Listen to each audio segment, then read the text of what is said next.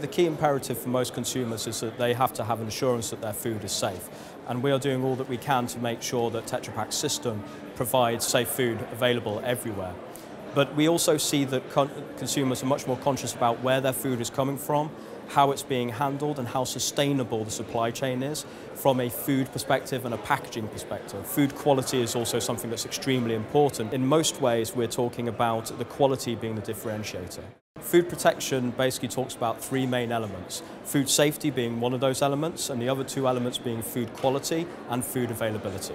We deliver food quality by providing long shelf life without the need for refrigeration and preservatives, maintaining the characteristics of the product such as taste, flavor, texture and nutritional value.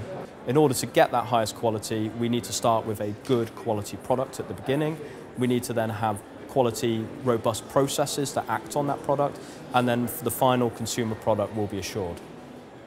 GFSI is important because what it does is it really provides a consolidation of the requirements, or at least a traceability across the different requirements in different ways that our customers help themselves produce safe food for consumers. With things like Amazon Food and what have you, we can see that direct deliveries and different supply chains are being created much faster than we've seen them before, and that increases the complexity for our customers and for retailers to provide safe food. So we need to be very conscious of that. I think there are two main themes that we can definitely focus in from the sort of 5-year perspective.